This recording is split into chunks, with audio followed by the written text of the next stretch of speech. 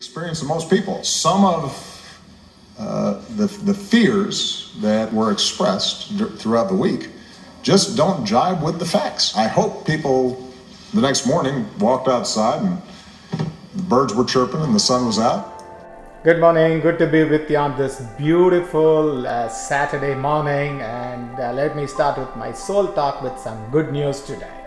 I am thrilled to announce my running mate, US Senator Tim Kaine, a man who's devoted his life to fighting for others. That's what Mrs. Hillary Clinton tweeted yesterday about her vice president nominee.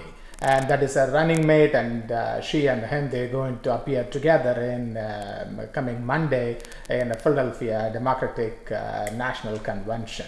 And there are some bad news. We all know yesterday the Munich, Germany, 9 people were shot dead by an 18-year-old kid, and 14 people were wounded.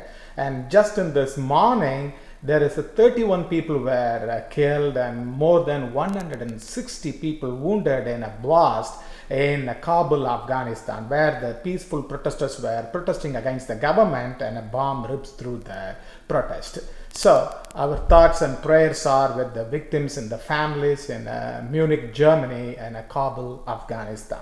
Why this is all happening? This is only an 18-year-old kid. What he knows about the world or what he knows about a religion, we don't know, right? But the police in Germany said this kid has nothing to do with Islamic State or terrorism. He is a kind of a depressive kid and is a deranged, basically. And however, he also researched about the mass shootings around the world. That's what the police said. And we don't know how he got this long rifle. And what he did was, that is very pathetic. He hacked the Facebook and he posted a status claiming that there's a McDonald's in a Olympia shopping mall in Munich going to give a free away. So there's a lot of giveaways, so a lot of children were there. Basically, he shot the children, and he himself is a child.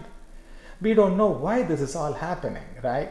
So this is all happening because you have only control over 3 things in your life: the thoughts you think, the images you visualize, and the actions you take. That's what the Jack Canfield said.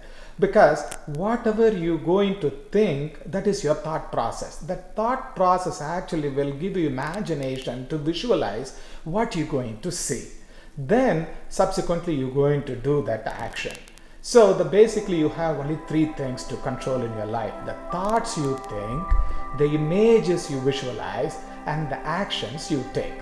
But while the saying is really beautiful, but many will disagree. They will say sometimes you have no control over the thoughts that pop up in your mind or the images you see in your environment, right? They may be right, but you can actually control this. How you can control it? That's why you need to train your mind through the meditation in order to have the ability to control yourself. All right? So that's the most important thing. Whatever you think, that is what going to visualize, and whatever you visualize, that is what going to happen in action. Therefore, train your mind, control your thoughts through a meditation and a positive thinking and a yoga. All right? So with that, I'll say everybody have a great day, because I already finished my 10-mile running. I'm on my way to my biking. Then I have to swim. So with that, my weekend ritual will end. All right. So once again, everybody have a great day, and see you all later. Bye-bye.